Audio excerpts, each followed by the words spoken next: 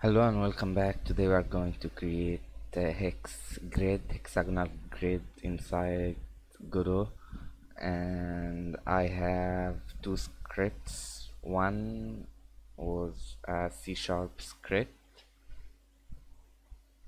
and I have converted it. We can give a look at it. We see today how to convert a C# script to GDScript, and it's not hard. Just in C#, if you understand how to type the language, you will see it similar to GDScript or any other language. So at first we need to create our hex tile or our hexagon. So we open Blender, we press Shift A to add a circle, and here it will be like something like it will be 32. So you open this and you type 6 here, 6 vertices to get a hexagon. So then we select it and we change to edit mode, and make sure you change here to vertices select, and we need to press F to fill this circle, then I to insert another edge loop inside this, and then we select, press Alt and we press right click to select the outer loop, and we press G, then that to move it down a little, so it's be something like this. And here we change to face select, and we press Alt and we press on this edge to select this outer line loop. So first we need to add two materials. We add a material, we call it white. I think I have already one. It's deleted or whatever. Oh, here we have white, then we add another one and we rename it black, and we press assign, so it will assign the faces that we are selected to this black one. And now we can change the color to be something darker than white, like this.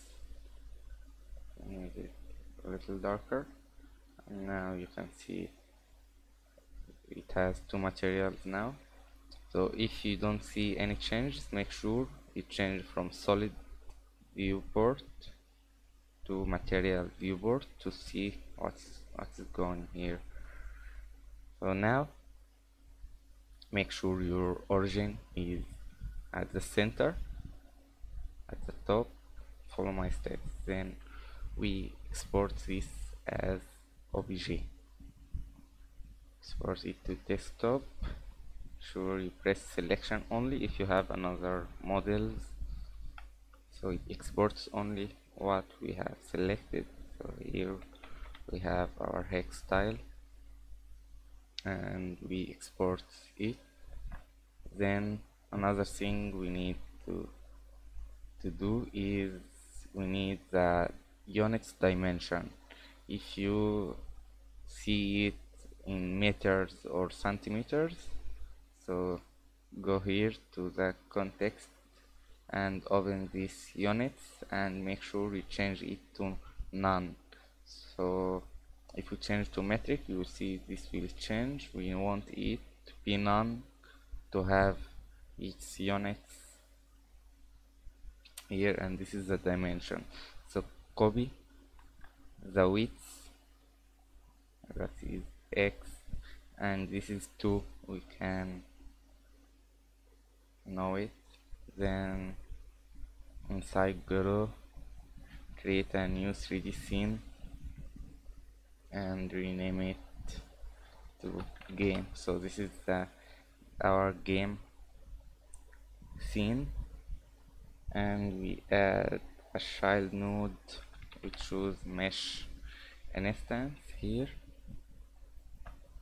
Then we save this to our files here. I don't know if we can drag this inside Godot. Yes, we can. So this is dragged here. Couldn't open empty file. It's okay. Just double click on it. Since the materials is not shown, let's drag them together. It's not adding our materials. Try to import and we press re-import.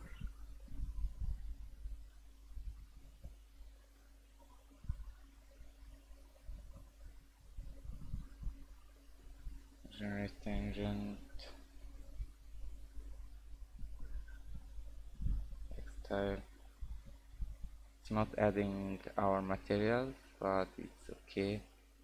We can just drag it to our scene here, our mesh instance. Here we choose mesh instance and we drag this to the mesh. And in materials we have two empty materials. We can create them, new special, and here we create new special. This one is the black, so we change the color to something dark like this. It's like the outer line of our hex. So now after creating this, press right click and save branch as scene, which use resource, and we rename it hex tile. And you can see we have here a new resource which is a scene, but if you want to just give it a new name rather than scene, you give it a resource. So this is like a resource here, and we delete it from our view. Then we need to add a camera, and we need to add a direction light. So we search for light and choose directional light. We press F to focus on the light. We move it up, then we rotate and press Ctrl to snap it. And here we need to rotate it 15 degrees like this, and 15 degrees like this. Then we choose our camera. We need to move our directional light away from our camera. So now this camera, we need to move it up, and we change rotate X by 90. We change it to orthographic, and we change the size to something like 15. So now to see how it will see our grid, we add this hex tile here, and we press on the camera and we click preview, so you can see this is good for the size of one hex. Move it up a little, it will not make any difference because it is in orthographic view. And we move the light to not make any change. If we make it far on the axis. So now delete this mesh instance, save your scene, and add another empty special node here. We will call it, we'll rename it hex grid. Then we need to add the attach a script, and it will be renamed as the name of our node. So we create this So here we open our C#.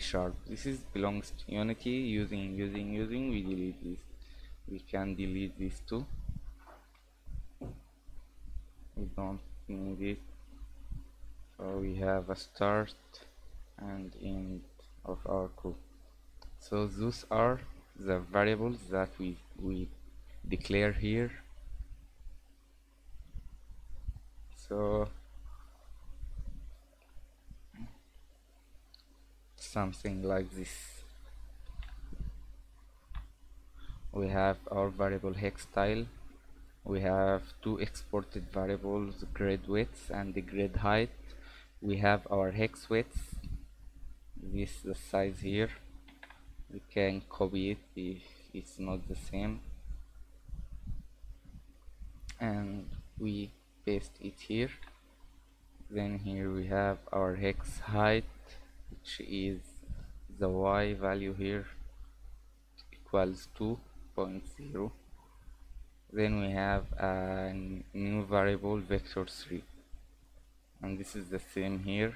We have a transform hex prefab. So the hex prefab here is like this variable hex style. Then we will declare it in the ready function.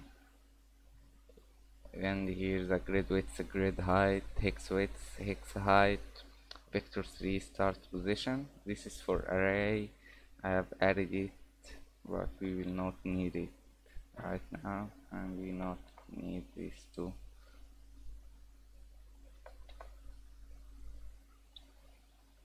So in the start function here you have two methods in C#. This is a method in GDScript. It's called functions. So we can call those two functions here once we start, same as the C# script.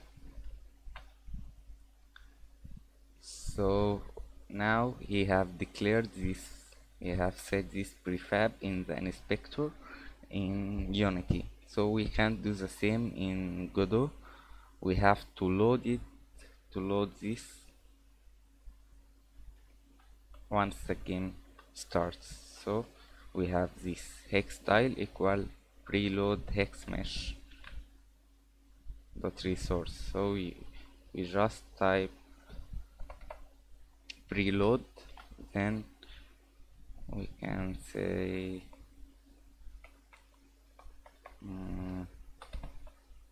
preload, and we will see all our resource appear here. We need this hex style resource and we exit it.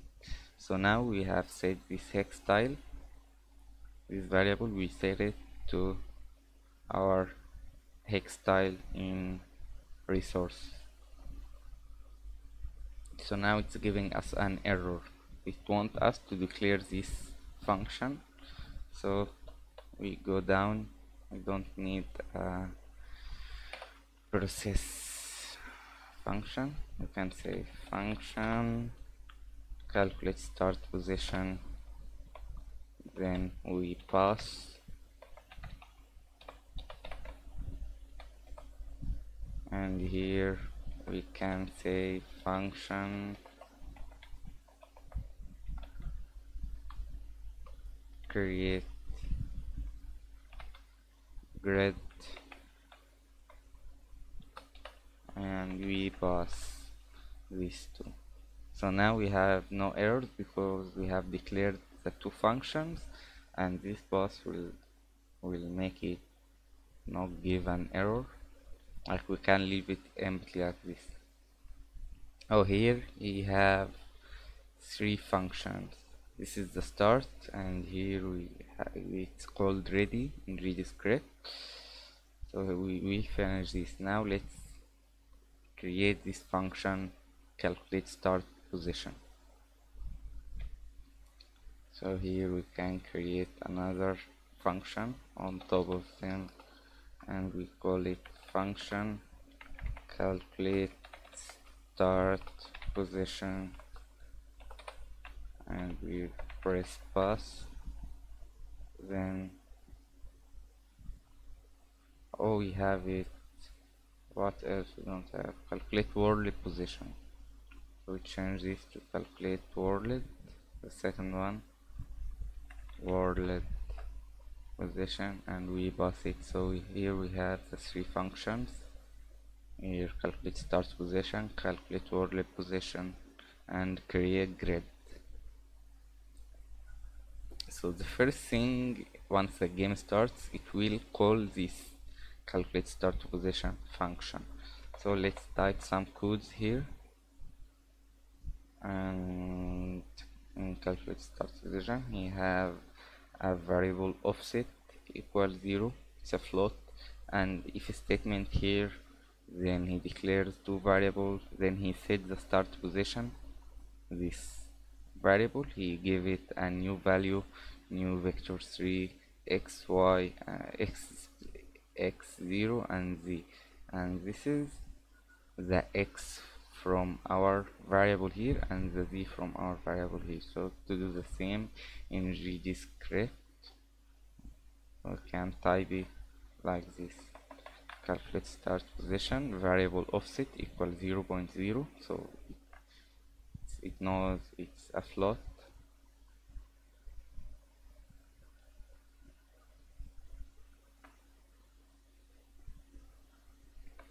Here we move it a little.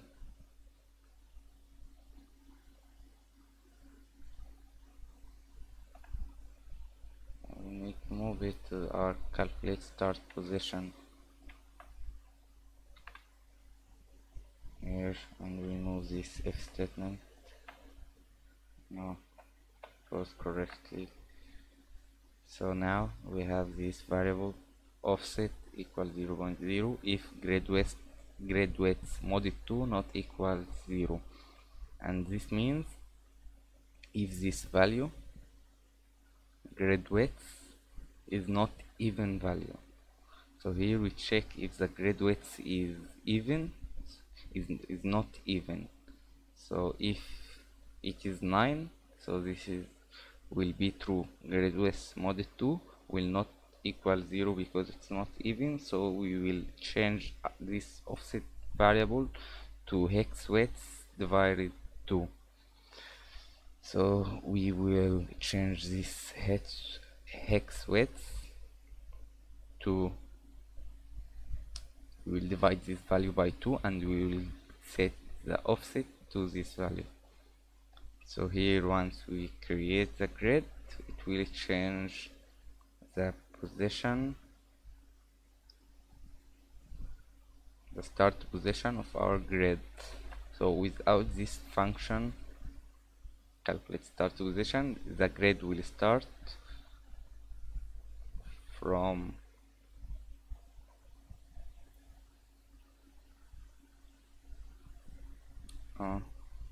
we need this, and we need to see our camera. The grid will start from here. This will be 0 and 0, then it will go this way and this way. We create our loop of another hexagon. So we want to move this start position to center the grid, all the grid to our screen. So to do this, we need this calculate start position function, and it check if is not even rows, then it will change the hex width to, it will set the offset to half the hex width, and it adds it to variable x equal negative hex width times grid width divided 2 plus the offset divided 2. And I have added this because in C# you can see here it's just minus offset, and it didn't work inside Godot, so I have changed this to positive plus the offset divided 2. And now we have our start position ready. Now let's calculate world position, and this means it will calculate every hex position depends on this start position, this variable. So you need to give it a value. You calculate world position. It needs a value of vector 2 grid position. So to do this, we can say variable grid position, and this is not the same as our start position. This is a new variable, and we want this to be a type of vector 2. So this function only takes vector 2 and it changes it to a vector 3 after calculating the position of every hex. So here we can say like this here: if integer grid position dot y mod 2 is not equal 0, and this checks if our column is not even. So if it's not even, it will move it a little to fit the grid. Okay, now it will set the grid width. It will decrease the value of the grid width by 1 if it's not even, and if even, it will increase it by 1. What's wrong here? If integer set this, else set this, and return this. Here identifier of offset is not declared.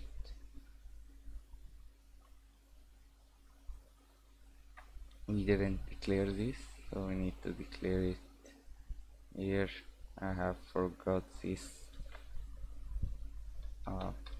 So we declare first a new local variable offset equals 0.0, and this is the calculation of the world position, and it will take this grid position value and it will return the value of, or the position of the every hex tile in our scene.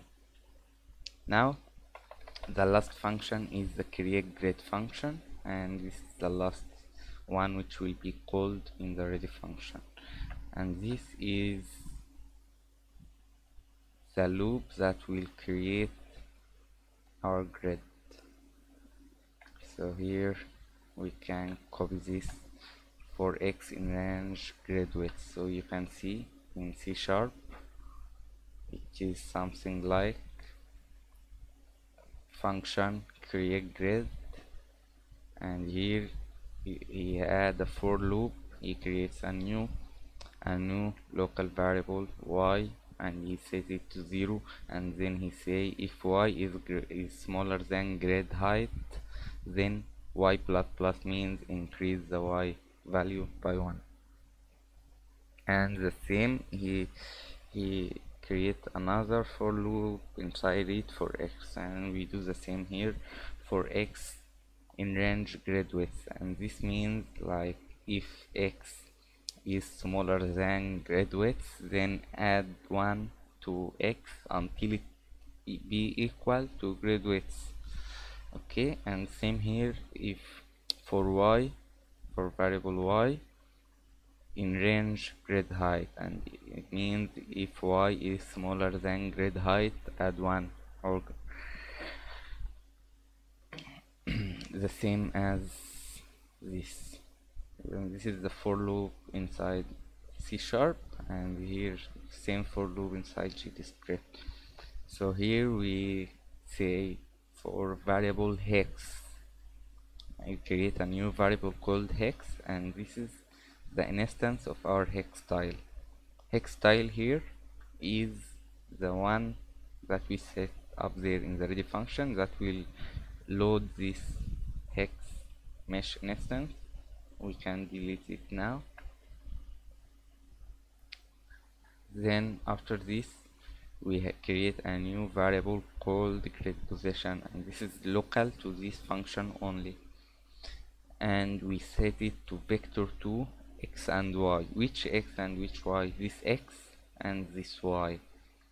So it takes the number, like if x is equal 0, y equal 0, then here it will return in the first loop 0, 0, 0, 1, 0, 2, 0, 3 until it reaches the grid width, then switch, add 1 to the width, then this will be 1, 0, 1, 1, 1, 2, 1, 3, 1, 4, like this. And to show you how it works, we can print this string x, then we add this dot here, and we add string y, and we close our brackets. So it will print the value of x and the value of y. We forget to add them, so this all will be changed to string to be able to add them and print them. So after this we have this hex.setName, and this will set the child name that we will create inside this hexagrid scene, inside this hexagrid node. So we set the name, we take the value of x and we separate it here, and we take the value of y and add it. Then we add child hex, we add child to this node, and this child is the hex, the instance of the hex tile resource. And at last we have this variable hex position, and this is will call the function of calculate world position here, and we give it this value of the x and y. Okay, and at last we set the position by we type hex. This hex refers to this instance, and we set translation, and this translation needs a vector3 value because it's inside the 3D world, and the hex position, this calculate world position, will return a vector3. Here we return a vector3 after calculating the position of every tile in the hex grid. So now let's select this game scene as our start scene, and we start our game and see if it works. You can see it works, but the grid is not centered correctly, and this is maybe because our camera no, cancel the preview.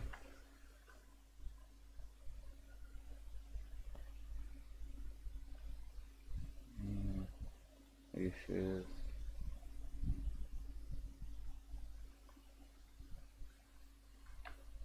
the offset of the y not correctly. Let's change these values to like 10 and 10. We increase the size to 20 for our camera, and we test it. So now you can see it works, and it is not centered correctly.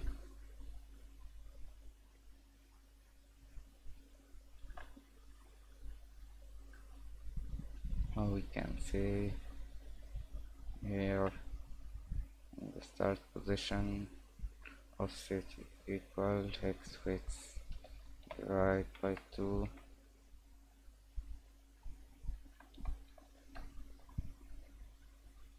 and here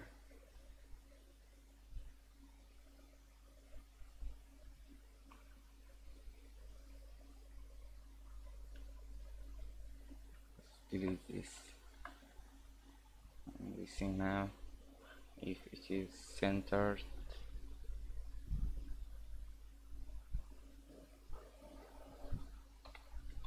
By 2.0,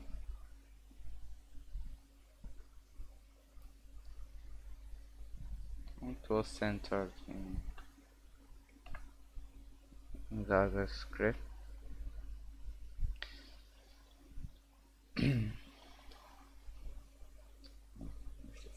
Calculation of the offset. Our problem is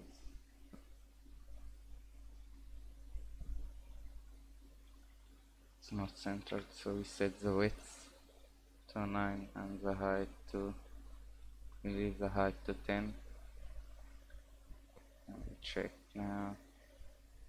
So now you can see it is centered. So once it's not even, it's centered. We want to center it if it is even too. So we can say we leave our code like this: if width, grid width vary to mod 2 not equals 0, and else if it is even, we can create something like offset equal hex width. Let's try this.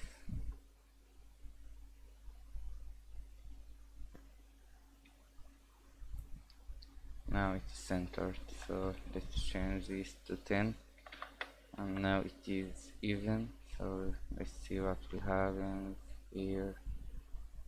It's not centered, so we can say, so let's try to divide it by 2 again. It will not be centered. Just I try. Oh, it's centered. So it's the same if even or not. So we can just say our offset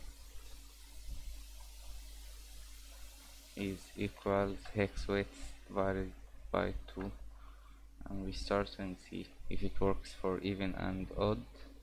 So now you can see it is centered. Let's change this to an even, to an odd grid, and we test it if it is giving the same result, and yes, it is giving the same result. So what else we need to do?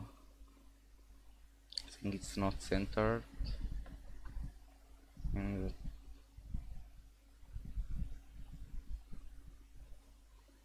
so we need just to change our camera back to 15 and see if it is centered vertically, and it will not be centered vertically, so we need to move it up on the Z axis by half the offset. So we can say offset here of the grid height. Let's remove this 0.75 and see what will happen. I don't know why he added this. Okay, times offset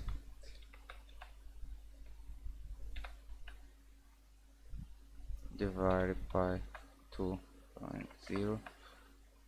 Let's see. It will give us a wrong result, minus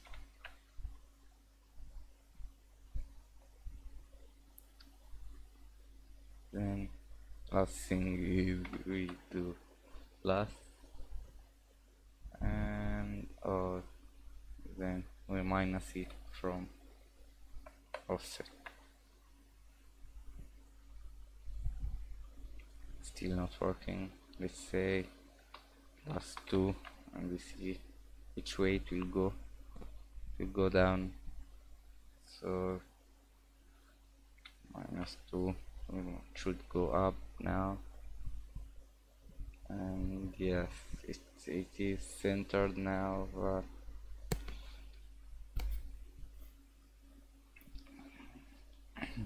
don't know why. Hex height times, you can say times 0.75, again times 0.75, 75 minus offset. I think it is centered now. Let's say something like minus offset divided by 2.0.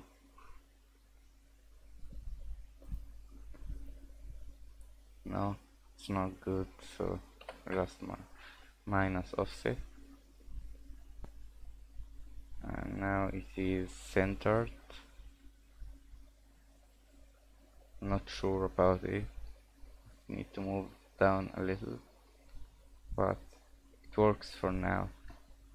You can see we have our hex grid now ready to be created at any time, and it always will be centered to the screen. Whatever you add, let's change our orthographic view to something like 30, and here we go crazy like 30, and we start and see how long it will take to create it. You can see we have created, but we need to resize our camera, so something more like 40 to see it all. Not shown, and we need the grid height to be less, like 25. Now let's see, it's okay now, and you can see it is centered in our screen. So that's all for now. Thanks for watching, and see you in the next tutorial.